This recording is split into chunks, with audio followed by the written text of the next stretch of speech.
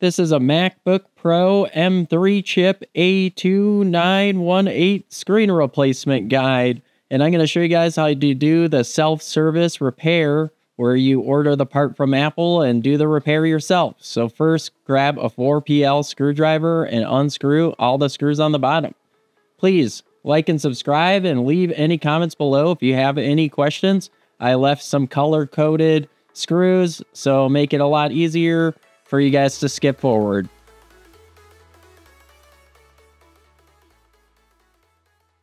Next, grab your metal pry tool and then you'll work your way on the bottom, be able to get your hands underneath it.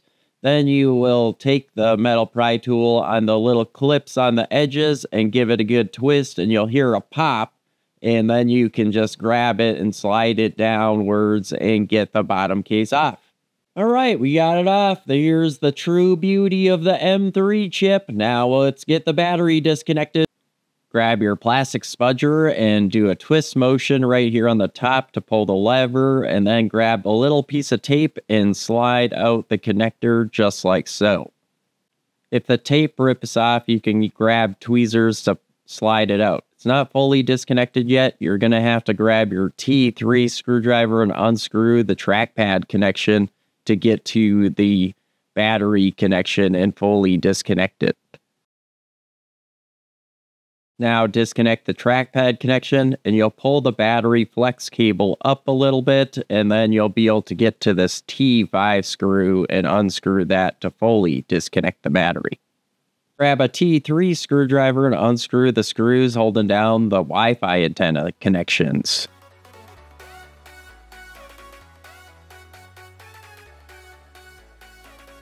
Use bended tweezers to disconnect the Wi-Fi antennas just like so. Otherwise, you could end up breaking something. Be very careful with this part. Use your T3 screwdriver to unscrew the bracket holding the lid angle sensor connection down. Continue using your T3 screwdriver and unscrew the screws holding down the brackets that have your screen and camera connections.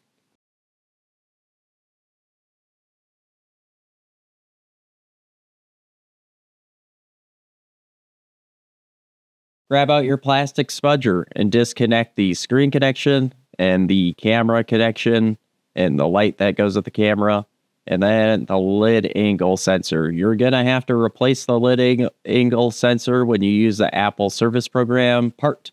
Use a T5 screwdriver to remove all these screws holding down the Wi-Fi antenna. Use your T5 screwdriver to unscrew the hinge covers.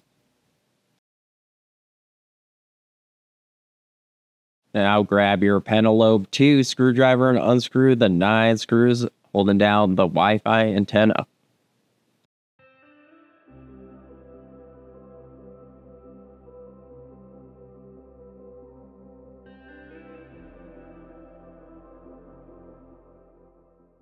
After you unscrewed all the screws, you can grab out the Wi-Fi antenna just like that, and then you can grab off the hinge covers. You'll grab your Penelope 2 screwdriver, unscrew the lid angle sensor off the screen before removing the screen. Now grab the screen ribbon cables with your hand and move the bracket backwards just like so, and then grab the little piece of plastic out from underneath it after you remove the bracket. It clips in. They're very hard to put back on. Grab your T8 screwdriver, unscrew the 6 screws on the hinges. You'll actually just unscrew 2 of them on each side and leave 1 left for the final part when we remove the screen. I do recommend loosening it before you fully open it up and take it off, and I'll show you how to take off the screen in just a second.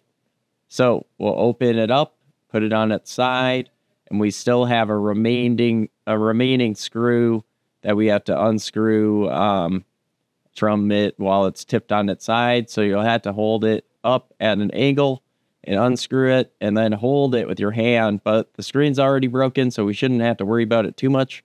But once you got that off, then you have to lift it up and kind of slide it down and then you lift it off. So it's a little bit difficult, but once you do it one time, then you know how to do it for the rest of the time. Perfect. Now we got the screen off. We'll go grab our new part. The screen I bought was from the Apple self-service repair program. You have to program the part after you do the repair. So we'll tip it up on its side, make sure the ribbon cables aren't snagged anywhere, and then we'll make sure we screw down just one T8 screw on each side of the hinges, and then we'll be able to shut it and start screwing it all back together.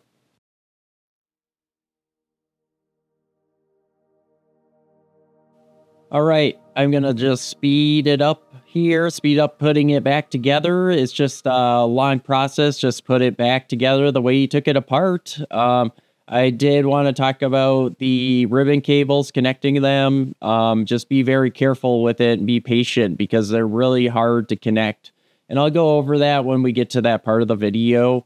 I did want to ask you guys to please like and subscribe for more guides just like this one. And check out my other videos. Please share this video. I would like to get this video to 10,000 views in less than a year. Can we do it? We can do it! All right. Well, we're just going to grab our P2 screwdriver and put in the lid angle sensor here. And it's not magnetized, so it is really hard. And try not to lose it. If you lose the screw, I don't know if you can replace it. You'll just have to get some sort of screw that can fit that spot. All right, so we'll connect that on, and then we will just continue on putting this thing back together. There was, at the end of the video, I do show how to pair the part when you get that part from the Apple service program. If you don't get the part from the Apple self-service program, you're going to end up with the screen artifact, which is kind of like a watermark on the screen on the top. Your screen color will be like off, and it will have like a weird sort of like interface on the screen. Just so you know, you have to program the part, and you have to use the lid angle sensor that comes with the screen when you do this repair. After you get the ribbon connectors connected for the screen and the camera connection, you'll want to screw it down right away because these things will pop off and they're so finicky and so hard to put on. You'll really want to take your time. So you just want to follow my video and take your time putting these connectors on because you don't want to bend it up and then cause yourself to break the part or even break the logic board FPC connector on the board, and then you'll have yourself in quite a pickle. As you can see, I'm taking my time trying to connect the connector, just making sure it's right aligned. You can really just feel it connect. You know when it connected, when you feel it, and you don't want to put a ton of pressure down because you don't want to break it. All right, so then we'll just screw this down quick, and then we'll grab the rest of the parts and start putting them back in, just like the hinge cover. You'll want to put the hinge covers in first, and then you'll want to grab your Wi-Fi antenna and put it over top of the hinge covers, and then just start getting everything screwed back together.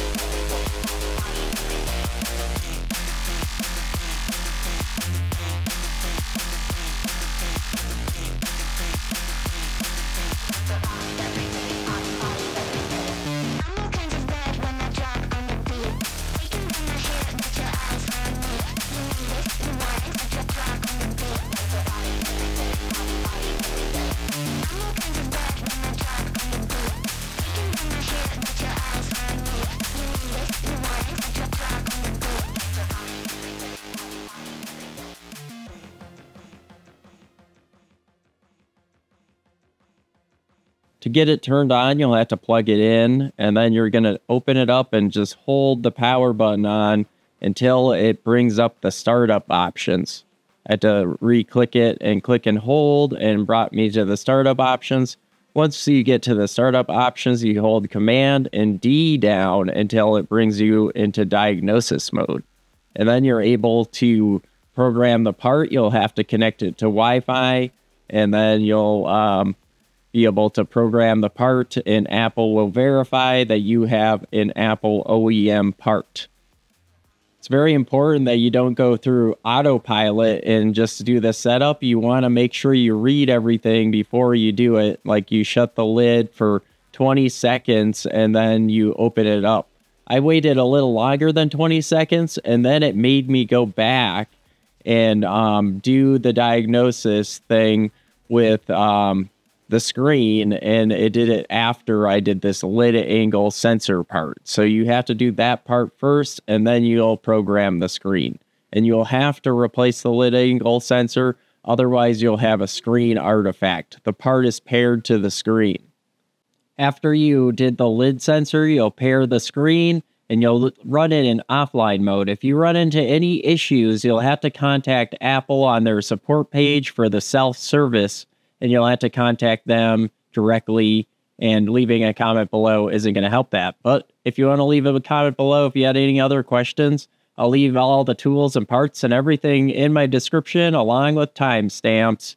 Thank you for watching, everyone, and I'll show you guys. I paired the part. It doesn't have an artifact, and we'll show you as it boots up here on the home screen. You can see on the top there is no artifact, and it looks brand new. And it still will have the Apple Care warranty since I use their part.